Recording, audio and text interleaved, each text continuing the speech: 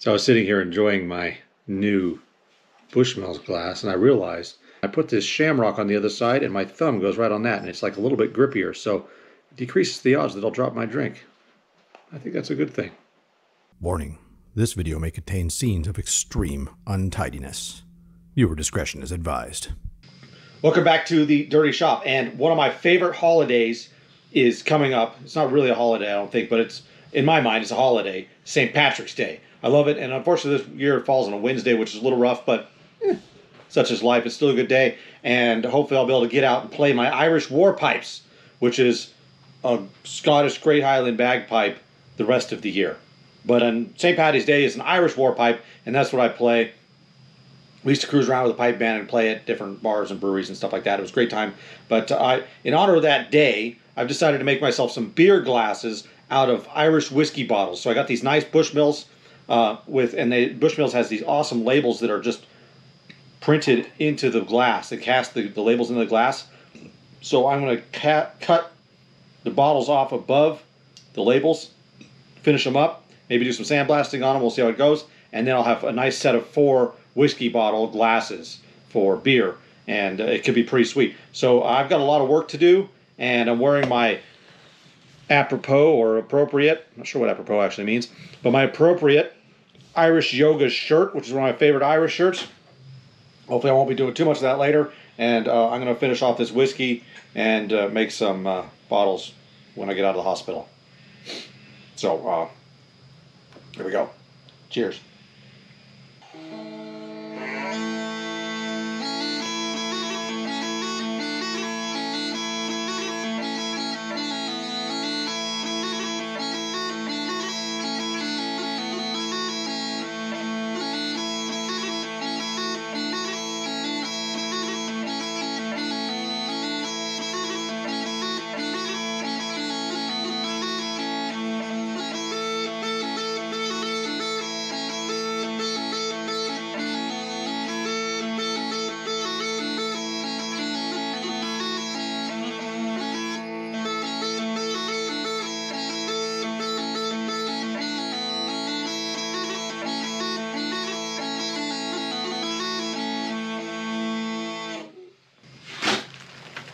Just kidding, obviously.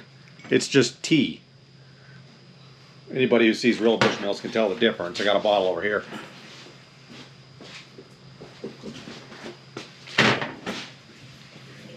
There's the real golden nectar right there. I'm saving this one for later, maybe when I finish. But for now, that's still a lot of tea to drink in like an hour and a half. That was rough. I was hoping somebody was going to show up here that I could share it with. Now that I got these empty, you can see these cool labels, these cool embossed labels on the sides of them.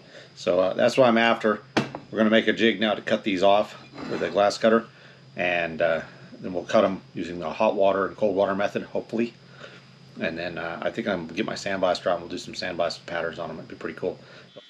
All right, the first thing I got to do on this is make a glass cutting jig. I got my bottles here, which are not round, obviously. They're square, and it makes them a little more difficult to cut than a round bottle. But this upper part where I'm going to cut it is fairly smooth, at least, so that helps a lot.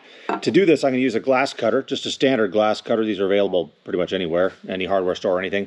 And the glass cutter, in case you've never seen one of these before, has 3 basic parts. It's got this little etching tip right here with a little rolly. It's got like a little rolly blade there, but it's not sharp. It's just made to roll on the surface of the glass and etch a line in the glass, and then later that line is where the glass will crack. It just gives the glass a place to crack. It's like those little seams you see in a cement driveway or a sidewalk.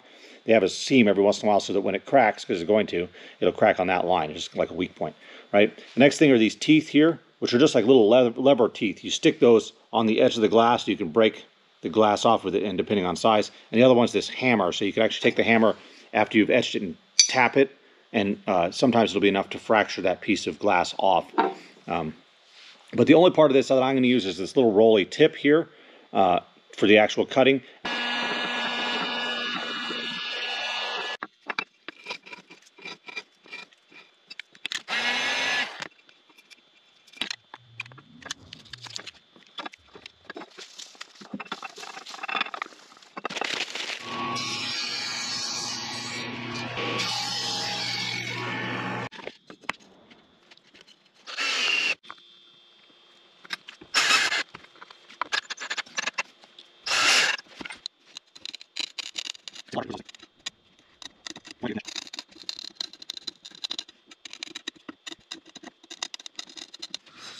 Okay, here is what you want.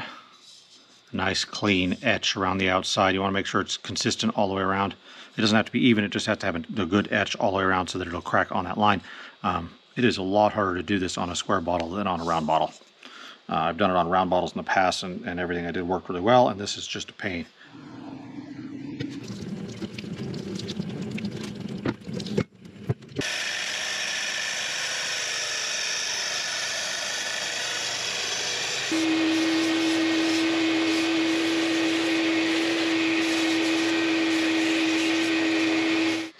This may not come as a shock to you guys, but things have not gone as planned. I did not get these cut off as cleanly with the hot and cold water etch method. I expect them to break a lot cleaner. The round bottles I've done in the past have worked really well that way, nice clean cuts. But these ones I didn't etch them deep enough or whatever. They did not want to break that way. So I went back to my rock saw and I cut them off, and I got two that are pretty clean. So I've got these two nice ones that are pretty clean. Very couple of tiny little chips in the edges, but nothing serious. And then I ended up with two that had some worse chipping. Get out of the way. All right, so you can see the spots that they've chipped in there. And this one is really bad. It cracked down into the side of the jar here, glass here, and there's like a notch. So I think what I'm going to do to save the project, well, save half the project, is I'm going to take and cut these off right below the 1608 symbol here. With a little distillery thing there, so that it'll just say the old Bushmills, and then this 1608 on top will all get cut off. So it'll come off about right there. I got two of those. I'm going to cut them off, and then I'll have a set of tumblers and a set of beer glasses. I think those are going to be close to about 16 ounces, so it'll be pretty cool. Not the way I planned it, but it still should work out.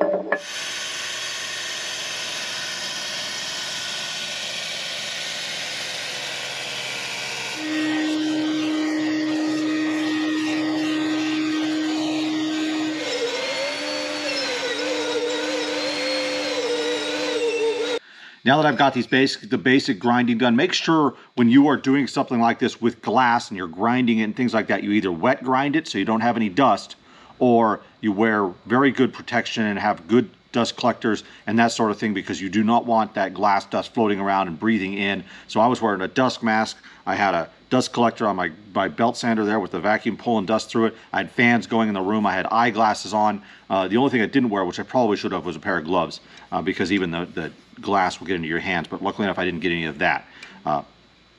So just for safety reasons, be super careful with that sort of thing, because I don't want anybody to try and do this and then get hurt. That would be a really big bummer.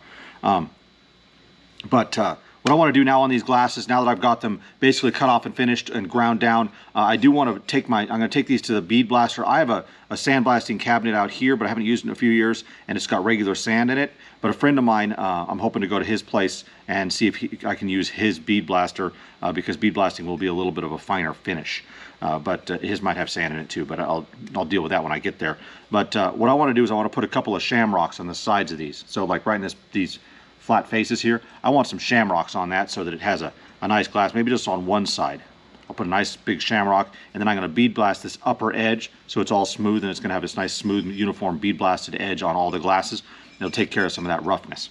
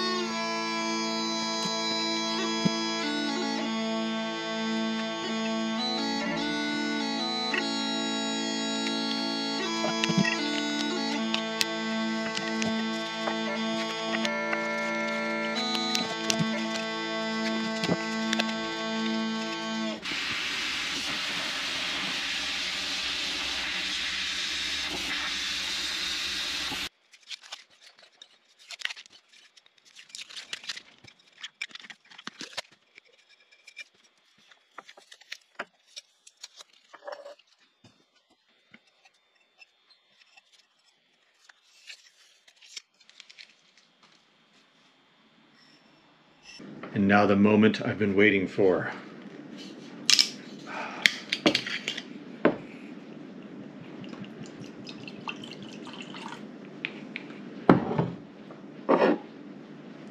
Yes.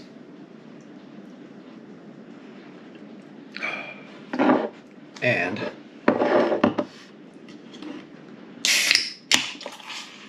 time to see if it fits in the glass.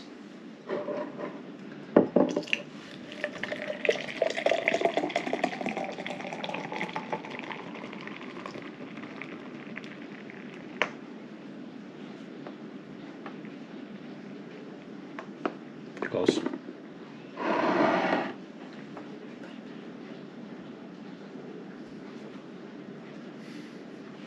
Nothing like a little bit of Bushmills and Guinness in Bushmills glasses.